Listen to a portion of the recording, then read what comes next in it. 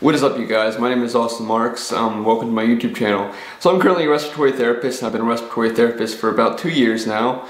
So most times when people ask me what I do for a living, what I do for an occupation, I tell them that I'm a respiratory therapist, and they have no idea what I mean.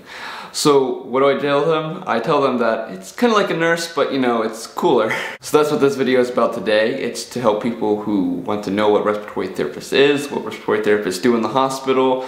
And if you ever get asked this question, you can either just refer to this video, or you can gain some information from this video and go ahead and explain it to them, what you're either going to school for, what you're looking into, or what you do as a career. So this video is going to be two parts. It's going to be a bit of a longer video.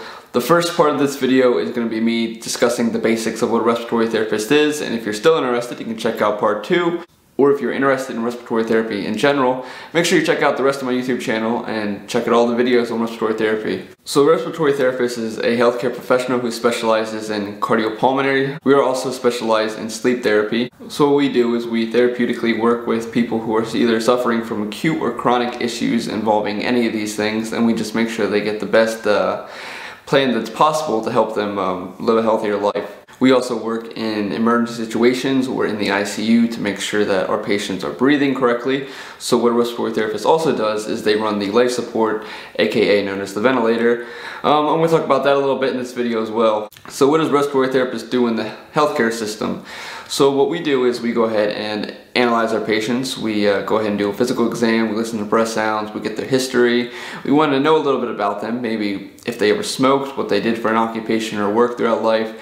We just want to know if they have any lung issues going on or maybe any cardiac issues, so we can prescribe them the best therapies to make sure they can actually breathe, because as we all know, that's pretty important. So we also consult with the physicians to make sure they agree with this therapy or maybe the medications. We also may suggest different things to the physician, or we may say, hey, I don't think this is a good idea, or I think this is a good idea, let's try this, let's try that. And generally, respiratory therapists are pretty involved, so the physician go ahead and they'll take our consideration. So the best part of my job is we go ahead and collect blood specimens as well as mucus specimens. So anything that comes out of the lungs, I want to go ahead and collect that and analyze it. Yummy, right? So with the blood, we go ahead and get ABGs, also known as arterial blood gases. Basically lets us know the pH and all the chemistry that's going on in the blood. We can do a whole lot with different things to go ahead and compensate or get that pH to get back to where it's supposed to. I'm going to talk about all that in a different video. One of my favorite things that I do as a respiratory therapist is I manage the ventilators. So this can either be in an acute situation or a chronic situation. So acute situation, someone gets in a car accident, they get shot, they get stabbed, they fall, whatever. They come in and they can't breathe on their own, so we will put a tube in their throat and then we'll go ahead and hook them up to the ventilator and breathe for them. So what we do is we also collaborate with the physicians on this and figure out the best settings. Okay, how many breaths per minute do we want this guy to breathe? How big a breath do we want him to breathe? Because if he has a collapsed lung, we may not want to do the exact same thing for that person as we're doing for another person. So many different things we have taken into consideration. And then on the chronic side, there are some people who may have had like a chronic brain injury and therefore they need a trachea. So basically this is an artificial airway, goes in the neck, and some people can't breathe on their own, so therefore they wear a ventilator all the time. As I said, respiratory therapists respond to all the emergency situations that go on in the hospital, so this may be down in the ED, if it has to do with respiratory or the lungs, or if someone is going into cardiac arrest throughout the hospital, respiratory therapy is there. So we make sure we manage the airway, the patient can breathe. This may include bagging the patient or giving them artificial breaths and breathing for them, or hooking them up to a ventilator because they can't breathe on their own and we need to go ahead and make sure they're breathing. We also want to educate patients and make sure they understand their diseases, what medications they're taking, why they're taking certain medications. We want to educate the patients as well as their family to make sure that they understand their diseases, what to do and what not to do. So basically, if someone has asthma and they're allergic to dogs, we don't want them to go to a dog grooming shop where there's hair everywhere. So what kind of diseases does a respiratory therapist work with? So like I said, many different times we work with a boatload of diseases. However, I'm just going to name a few that are very common. So some of those include acute respiratory distress syndrome. So this is basically when the lungs are very inflamed for different reasons. It could be COVID, for example, or maybe if the person aspirated or swallowed something and it went down the lungs and caused everything to act up.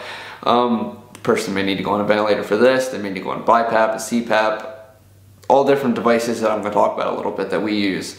So bronchitis, bronchiolitis, emphysema, COPD, cystic fibrosis, sleep apnea, or different patients may have Parkinson's disease or Alzheimer's, a whole lot of different diseases. Maybe some of these patients are acute or chronic, it all depends. So like I said, respiratory therapists kind of work in the ICU, or we do work in the ICU I should say. So therefore, bunch of different things in the ICU, as things that could be chronic, maybe acute. So once again, someone gets in a car accident, they can't breathe, or they just need breathing medications. We'll go ahead and assist them with that. So what kind of therapies are we doing with this patient? So in the hospital setting, or any setting that a respiratory therapist may work, the respiratory therapist goes ahead and gives them breathing exercises to do. So if someone got in a car accident, or maybe they fell and have a bunch of broken ribs, they're not going to be taking deep breaths like they should be. So therefore not everything is moving, they're more likely to get pneumonia. And if you get pneumonia on top of broken ribs, that is not a good sign. So we want to make sure that we give these patients therapy and make sure that they're breathing adequately so that doesn't happen.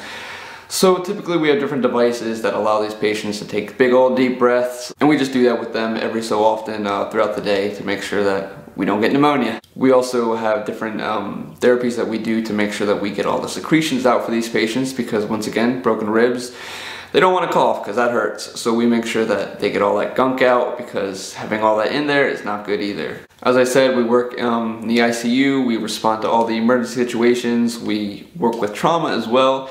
Some respiratory therapists can even work in transport or like a flight team. So like the helicopter comes in, picks people up, brings them to the hospital in an emergency situation. A respiratory therapist could potentially be on that team and help save a person's life. So the hospital I work at is a trauma center, and that's one of the things I absolutely love, is people come in and I need to think on my feet, I need to act right away, because if I don't, the patient could potentially die, and I definitely do not want that. So what do I do in this situation? As I said, I may put a tube in the patient's throat to go ahead and go down their lungs, hook them up to the ventilator to breathe. I may put them on a BiPAP or a CPAP. So this is basically a mask that goes over the patient's face and it helps breathe for them, it assists them in their breathing. It's not as invasive as a ventilator would be, or a tube going down the patient's throat. We can also put a very high amount of oxygen going into the patient, 100%, so that means they're breathing nothing but oxygen. A bunch of different things that we can do for that. So once we take these patients from the trauma center or the trauma area, we bring them up to the ICU, we take care of them there. That's when we really get to the vent management and figure out what's best for a patient rather than just that emergency situation.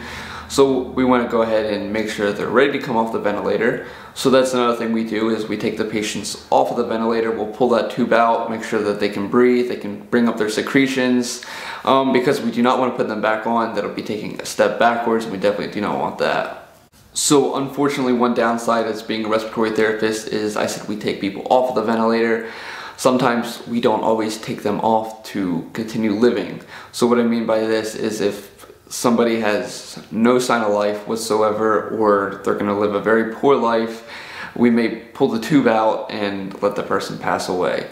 So I had to do this a lot with COVID. That was probably one of the hardest things, especially since family wasn't there. Personally, I had to hold an iPad right after I pulled the tube for someone and have the family say goodbye. That was a little difficult. I definitely hope that I never have to do that again. It's kind of hard even with family being there. Most times I ask them to step out when I pull the tube out, and then allow the family to come in and say their final goodbyes as the patient passes. So therefore, we are the people who pull the plug. I know, fun, right? We don't get paid enough for that. However, that is not the one thing I want you to take away from this video, because there have been plenty of stories I have where people, I put them on a ventilator, we didn't think they were going to come off, and then they finally turn around because we helped them, along with all the nurses and the doctors. These people continue living their lives, and then they come back and tell us amazing stories. So I've had patients who young people who've fallen off a roof, hit their head. We thought they were going to be brain dead for the rest of their life or have an anoxic injury and kind of just be on the ventilator. However, they made a fantastic recovery, went to therapy afterwards, went to rehab, came back, walked in like nothing ever happened. It was amazing. I also had another patient who we thought we were going to die, who we thought was going to die from cardiac issues. He went to cardiac arrest. Well, anyway, we put him on the ventilator. We did CPR on him, so his heart actually did stop. The very next day, he went to the cath lab, got a bunch of heart stuff done, and then he was actually able to walk his daughter down the aisle a few months later, which is just crazy. He came back and told us that story, thanked us. So that is one of the great things about being a respiratory therapist is, yes, we do have some bad things that we have to deal with, but we also have amazing other stories as well.